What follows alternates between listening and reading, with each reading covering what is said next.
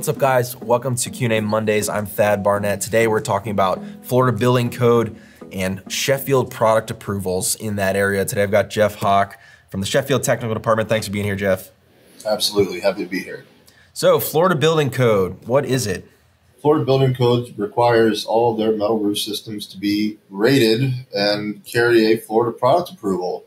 Basically, it is a designated set of testing that is done on a particular panel profile, and then you have to submit it to Florida building code for approval. And they either, give you their blessing or tell you that you don't meet the requirements. Florida product approval doesn't necessarily mean it can be used in any location. There's different types of Florida product approvals. Just because you have a Florida product approval doesn't mean that the design pressure you have in that Florida product approval will meet the design pressure you need for your area. So it's not just a blanket, I have a Florida product approval, everything's all good. It's just saying that you meet the requirements set forth for the type of approval that you have. Do different product approvals, is there just one set for the entire state, or does it vary by location, by county? How does that work? Yeah, so there's two main types of Florida product approvals that we deal with. And you have HVHZ, which is high velocity hurricane zone product approvals, and then you have non-HVHZ. Depending on which county you're in or which area part of the state you're in, will really determine which one they're going to accept. If you're along the coast, you can pretty much count on needing a HVHZ approval. If you're in the middle of the state, maybe up in the panhandle more towards the border states, you might be able to get away with a non-HVAC approval. So it really depends on what your county, is requiring from you. Now, you mentioned that roofing requires a product approval in Florida, but does that mean for all buildings, residential and commercial? If you're going and you're pulling a permit, they're going to more than likely be asking for a Florida product approval if it's going to be a roof covering system. They have a list of products that require approvals, and roofing is definitely one of them. So what does it take for a contractor to be able to obtain one of these product approvals from, say, Sheffield Metals? So to go along with the product approvals, the contractor also has to be part of a QA program, a quality assurance program. It's run by a third party. Right now we use Keystone certifications, as do most people. They're the main ones that I know of. Basically, if a contractor wants to use our product approvals, we don't charge anything extra for it.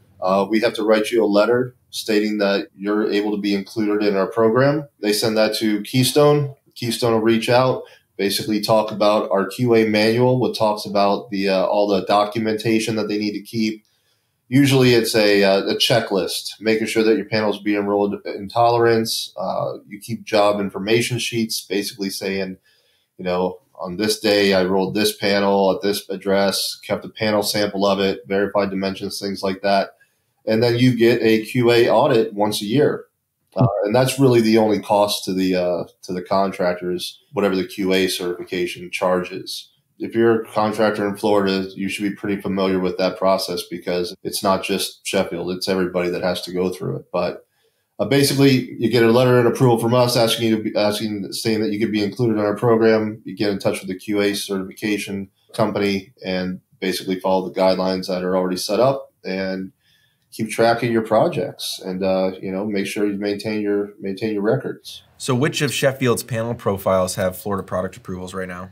So we have Florida product approvals currently on the 1.5-inch mechanical, the 1 3/4 snap block, and the 2-inch mechanical. We have them in both steel and aluminum, and we have both HVAC and non-HVAC approvals depending on the system and what it's installed over. We're looking at adding some more of the residential panels that we just tested to our Florida product approvals.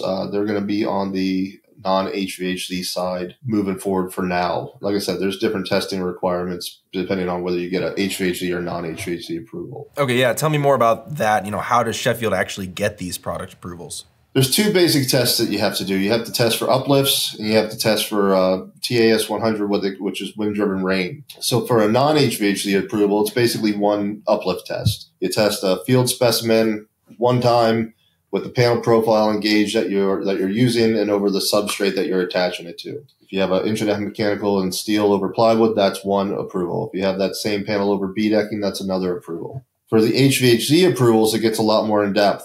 Instead of one uplift test, you need 3. In those 3 tests, you'll have 2 tests that are spaced with a clip spacing that was what they call a field spacing. That's usually your clip spacing that's furthest apart. They'll take those 2 tests, they'll average out the design pressures from that, and they'll give you an average number. And then you also have to test what they call the corner test, which is basically a tighter clip spacing. It could be anywhere as tight as 6 inches, because in those different areas where you're going to see high velocity hurricane zone approvals required, usually you're going to have different clip spacings for different zones of the roof, because you're going to have a lot higher design pressures that you're going to have to meet. You're going to have 2 fields and 1 corner uplift tests. The nice thing about that is having the different zones of the roof means that you can just use the tighter clip spacings in the areas that need them, right? You don't have to do a 6-inch clip spacing in your whole roof and, drive up the cost with the additional clips and fasteners and labor and whatnot. You can use it in the different zones that are called out for. The other test that's required for HVAC is the wind-driven rain test. It's basically they build a mock-up of a roof. It has a eave, it has a gable, it has a high side ridge, it has a valley, and they test for wind-driven rain. The test simulates wind speeds up to 110 miles an hour and simulated rainfall of up to 8.8 inches an hour. It has this huge prop engine, and it basically just drives this water into the system of this mock-up that you built and see if anything leaks. It's a pass or fail test. There's not a, well, you did okay. It's you get 1 drop of water, you fail. So it's not only testing your uplifts, but now it's also testing the flashings that are used to put the roof together. So hopefully your roof will stay on and it will stay leak-free, following those conditions.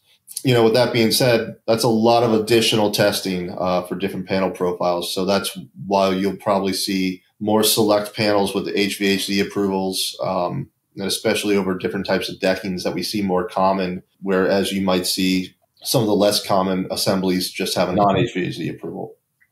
So as we're wrapping up here, how does Sheffield make it easy to work with us when it comes to our Florida product approvals? Who do people talk to? What information is available? How do they get those documents? Well, the first thing is that we have everything online.